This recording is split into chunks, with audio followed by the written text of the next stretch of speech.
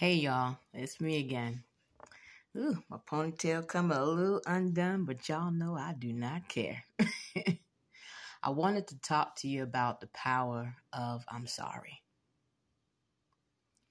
Not too many people experience that. Not too many people get that from the ones that they love or love them or should be loving them. I learned that just because my expectation of how I want to be loved is one way of viewing things does not mean that the person I'm expecting it from is going to be that way. And even if I don't respect that or agree with that, I have to accept it because that's their truth. That's the truth. And at the end of the day, everyone has free will to decide on what they want to do. I learned that you'll never get an apology from those who truly don't care. And even if you did get an apology, which is to offer an excuse and a genuine I'm sorry, the only thing that's going to be different is if they change the behavior in which landed them and you in that particular spot, if you will, feeling, circumstance, situation, and what have you. And a habit is hard to break. You know, I've got a bad temper if I decide to show my ass because of the things that I've been through in life and not feeling like I was ever respected or heard, that my feelings, my emotions, and my mental and spiritual state were invalidated and treated like trash because they were. I was abused in many, many different ways. Okay. And I have become very angry, not bitter, but angry because when I feel like I'm being triggered to experience those things again, you know, it can get to that point where it can be violent. And I have spent time behind that, not being able to control that. Now it's better because I'm older. But if you've ever seen my dragon, trust me, when I was younger, it was much worse. And I got into more trouble that led me places where I had to sit down and do fucking time because of it. I'm glad that that is in my past and that I have learned from that, but it took a long time. So the power in saying that you're sorry goes a long way. I owe it to myself. I owe it to my son to say, I'm sorry. I'm sorry for not being better than I was when I could have made different choices. For you, for me, in my life, that had I made different choices, would have had more positive results.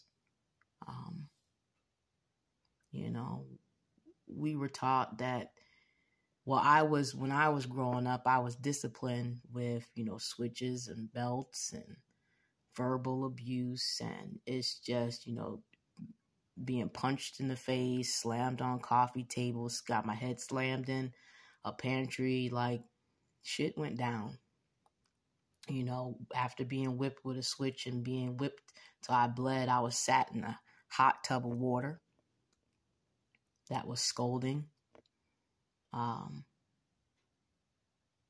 When I was younger, I fell out a third-story window, damn near broke everything in me, and while being in a hospital bed, was being beaten in that bed because I was trying to alert my family that I was being SA'd at home, and I was being slapped in the face and told to shut up and all these things, all while I'm fighting for my life and having to learn how to walk again. So those are just little details. And so when I was raising my son and young, instead of sitting down and talking to him and getting to acknowledge his feelings and his point of view, it was just my point of view, my way or the highway. And if you didn't listen, and I had to tell you enough times, just like a lot of Black parents, and not just Black parents, but any parents that were raised with, if they don't listen, you spank your child, you beat your child, flip flop, hand, belt, you name it, extension cord, brooms.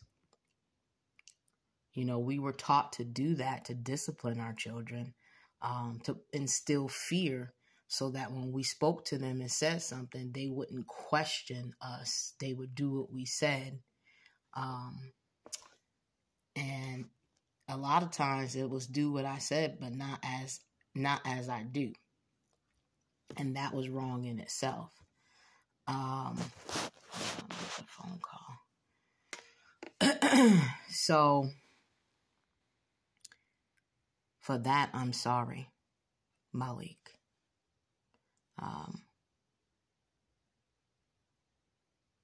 There's nothing else that I could say. You know, you grown now.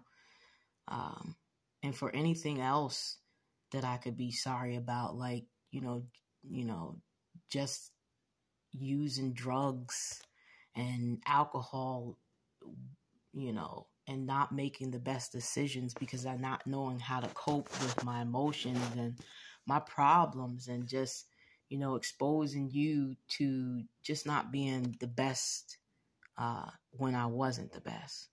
You know, I mean, I wasn't a terrible mom. You said so yourself, so I thank you for that confirmation.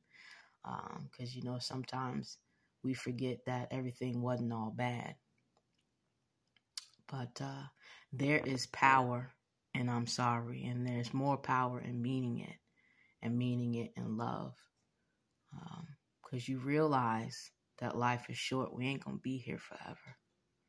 And if I could put your heart at ease, or anyone else that I've ever hurt or disrespected, because I done did some shit, I'm sorry. And I wish that I could take it back, but I can't. So the only thing I can do is go forward.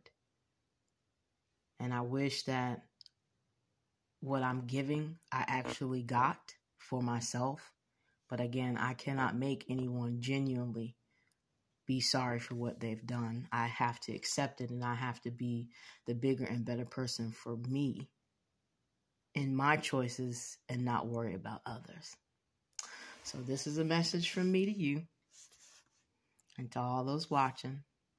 And don't ever feel that you're too big or prideful to tell someone that you're sorry, and mean it.